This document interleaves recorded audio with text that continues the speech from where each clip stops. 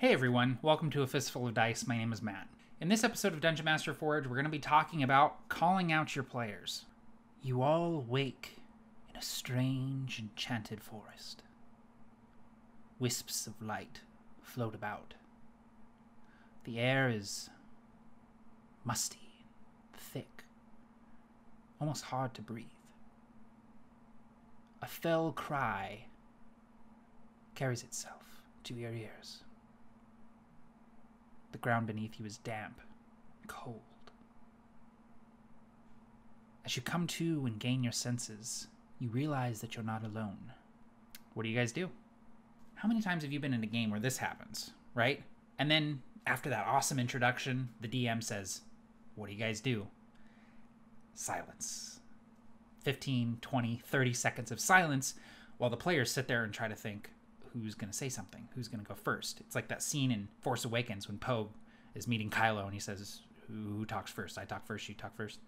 Like, especially in online games, it's a big problem because everyone's trying to be courteous and they don't want to seem like the pushy person who talks first, as the first player out of the gate to talk. So, here's my recommendation. Call out your players. Imagine that exact introduction. Described exactly the same, setting up that scene in the strange enchanted forest. And then the DM, instead of saying, what do you guys do? Says, Baldric, you notice your sword is missing.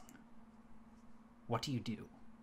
Now, the player is singled out. They know it's their turn. All the other players know it's their turn. And you've presented them with a personal problem, something that they themselves have to deal with and contend with.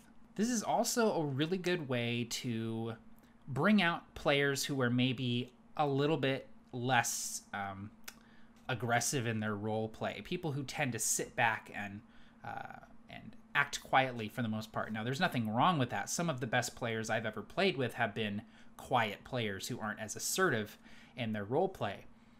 But it's really helpful to call them out, to call on them specifically, ask them what their character is thinking, what their character is doing, how their character is reacting to the things that are happening. Instead of saying, how are you guys reacting to the battle in front of you, you can say, Erdon, how are you reacting to the battle that is taking place in front of you? Durgan, how are you reacting to the violence that you're witnessing? Things like that. If you call on them specifically, it really helps them to just know that it's their turn. It's almost like an initiative. It's like, hey, your turn to go, your turn to talk.